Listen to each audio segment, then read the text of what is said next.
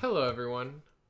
Today I'm going to be going over how to add Switch games to your Retropie. Now, this is how mine looks here. I'm using the pixel layout, and if you check it out here, it loads up, and then I have to use a hotkey I created to make it full screen. So it's not a perfect solution, but it is probably the only solution out there that I know of so far. And so I'll just show you how it launches up here. I only have one game on it right now. It does take a little bit longer than my other computer because the computer I am using for this is a little bit slower. But as you can see, it is this is actually my sister's file, so you'll see it is not me on this file. And then you can close it just like usual on any other emulator. Before I go into anything, I want to show you there's a very useful document on the Retropie website that I followed for most of this, and then I had to do a little bit of my own work at the end. But if you want to add a new system, it walks you through a lot of what I am doing in this right here, and I'll try to remember to put this link in the description. And then I also want to say one other thing. I will totally make more videos on Retropie stuff if anyone wants me to.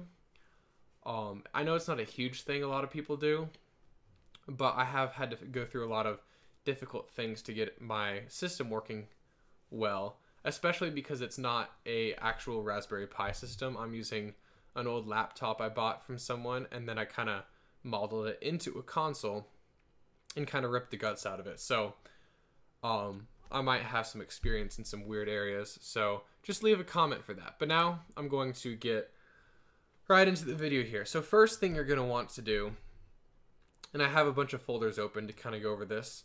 I have this one right here, which is, if you go into your computer, etc, and then emulation station, it contains a file called es_systems.config. Now, you want to take this folder and copy it over to your computer, opt retropie configs all emulation station. If you copy it over here, which I have already done, it'll show up right here, es systems config. I can actually point because I'm not screen recording, which I'm not doing because I'm kind of just lazy, if I'm being honest. But yeah, so you copy that over there, and this is what you'll edit. And so if you screw anything up, you can always go back to this older folder and replace it if like somehow you break Retropie and you need to restart. Now, before you do anything on here, I should mention that make sure you back up all the config folders just in case anything happens. That would be this folder right over here. I want to mention something else. I'm using Yuzu, and I'm using an app image. So I'm sure there's ways to do it other ways, but that's the way I'm doing it. I find it to be very easy in this. It's not like I did it on purpose. I didn't try the other way. So I won't go into detail how to download Yuzu and set that up. I'm just trying to integrate it into Retropie. So to start off, now that we have moved copied the ES systems config to the computer opt retropie configs all and emulation station folder, you want to open that up and edit these values. That was the wrong one. ES systems config right here. The way I set this up was that I copied this one right here. It doesn't matter which one, but it starts with system, and then I'll have whatever system. So this is ZX Spectrum. It might be Wii, might be something else. And I copied this over here and replaced all the values I had with new ones. So I changed the name to Switch, and then the full name I put Nintendo Switch. Path, this is the path you want for the ROM. So whatever ROM folder you have for all your other devices, you would make a new one. I named it Switch. Extensions, the one I'm using is .nsp, but I do know there are other ones. I don't know them. I think XCI is one actually. So XCI is an extension used in Switch emulation, and there might be other ones. And so you can put all the extensions after that. The command line is very important. It basically is exactly the same as the other ones, but I changed whatever word is right here with switch. And that's just because I've been using switch for all the switch words on here. Platform switch, theme switch, whatever words you use for these you want to remember for what happens later. But this stuff is already on the website, so you don't have to worry too much about this. I'm going to get more into detail with this stuff later. I recommend just following the website for this stuff. Once you have set these values incorrectly, that's where my insight hopefully can help some people out there. You set this up, and when you launch Retropie, hopefully it won't look like this, but you'll see something that's probably, actually I'll show you what it looks like. So let's just say you launch it up and you've added those things in it. It will look like this, or it may look something like, I'll show another example. Here's one. Do you see how it shows switch? That was a bad example. I'll use like this one. It just shows switch right there. And actually, there's another example. This one doesn't have a Wii setting or a switch setting, and so it'll just show black like that. But thankfully, I've created my own theme called Pixel Plus because I usually use the Pixel one. And then it looks like this. And so I will show you guys how to use that. To start out with the themes, I have this theme folder open here, which you can find going into your computer, etc, emulation station, and themes. If you go through that path, you'll see all of the themes that you have downloaded. Now, I like the Pixel one, but you can do this to whatever one you want. Take that folder and copy it over to your computer /opt retropie configs all emulation station themes, and you will find that you need to rename it, because if you don't, then it'll look the same when you're inside Retropie. Now this is what you're going to edit, and it will read this from here instead of the other folder, just like earlier when you switched the ES systems config over to the Retropie folder. Same thing happens here. Now you go inside this folder, and I recommend copying something. I copied GameCube, but it can be whichever one you want. I recommend just copying it, Control-C, Control-V, and then rename the new one Switch or whatever you'd like to name it. Then you're going to need to change the console.png and logo.png to your own images, because it's going to be set to whatever it was. Mine was GameCube. So like this is my console PNG, this is my logo.png, and make sure they're transparent backgrounds, otherwise you may have some weird looking stuff in there. And then the theme.xml you're gonna have to change a little bit. I kept mine almost exactly the same, except at the bottom it had some information about the GameCube, so I just switched those words into Switch ones, and I just said Nintendo Switch 2017 world's first hybrid console. You can do whatever you want for that, it doesn't really matter, or you can just delete it and have it say nothing, but that doesn't really matter. I just want to show you guys how you can change the themes pretty easily. I looked stuff up online and then just used a transparent background thing and then a pixelation thing to make it fit. You can edit them however you want, but it's not too complicated. So far, all I've gone over is the easy stuff, but now I'm going to go into the difficult stuff. So by now, hopefully, you have the themes figured out, and you have the ES systems config file figured out. But now I'm going to go and show you how to get it to actually boot up.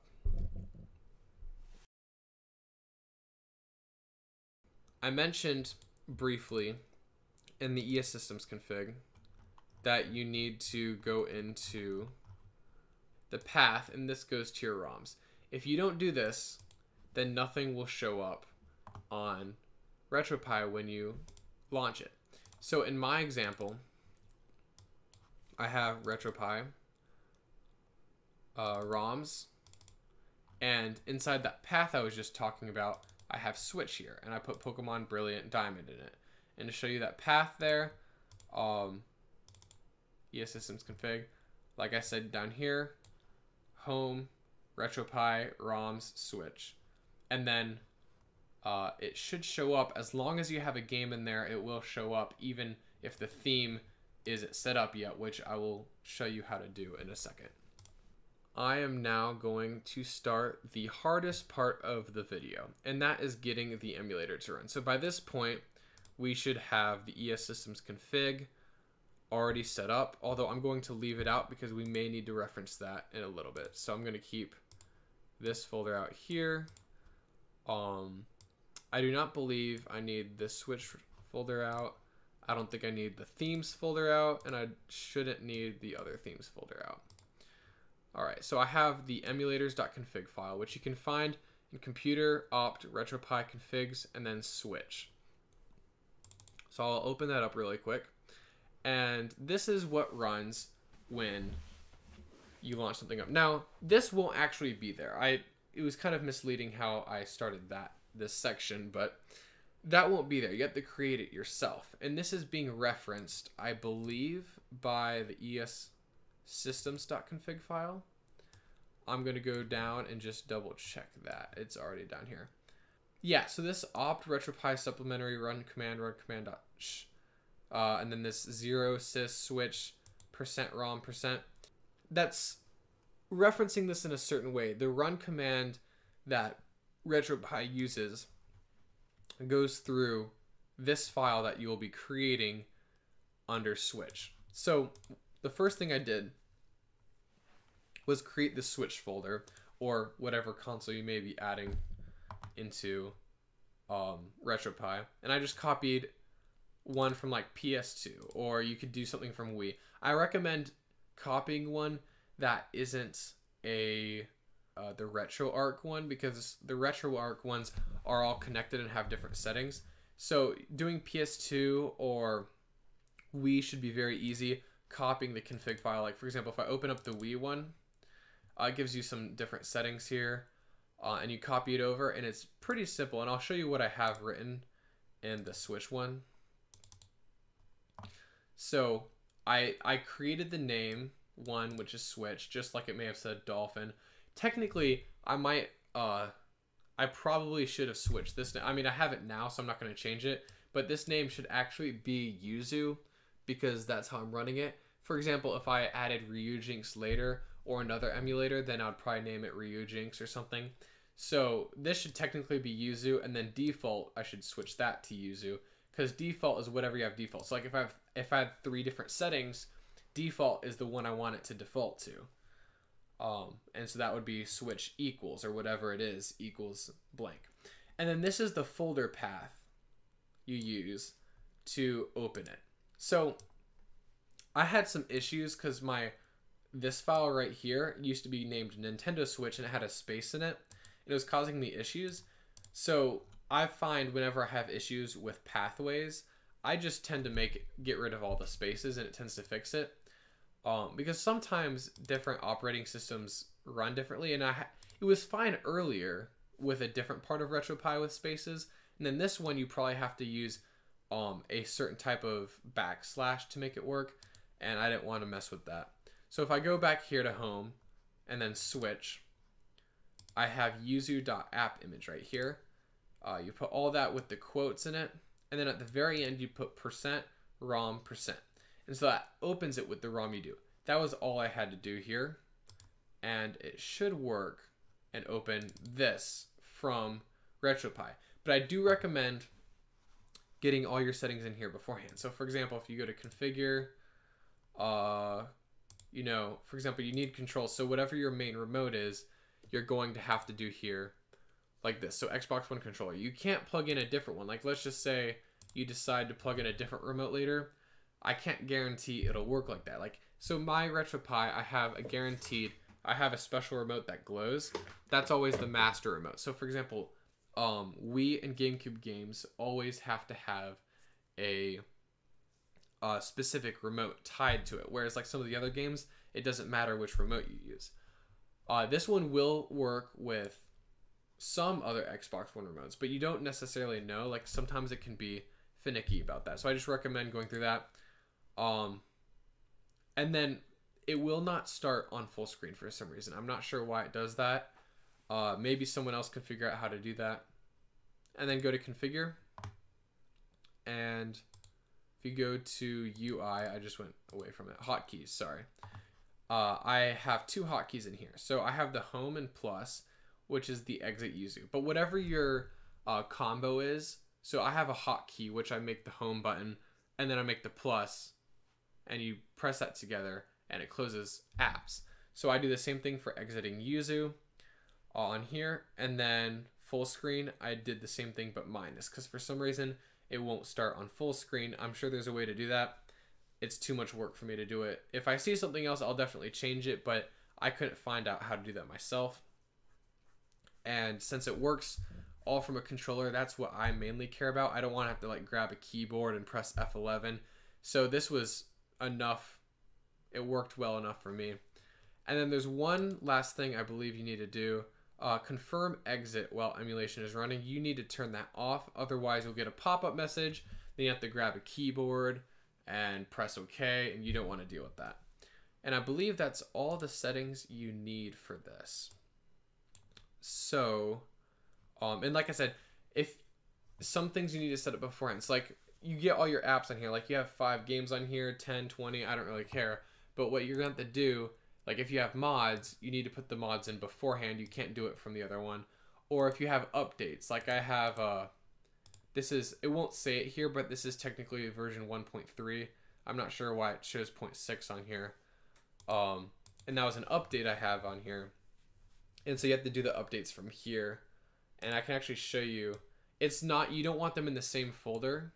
So if I go back here, if you have the updates in your ROMs folder, then it will show up as a game and it won't launch properly.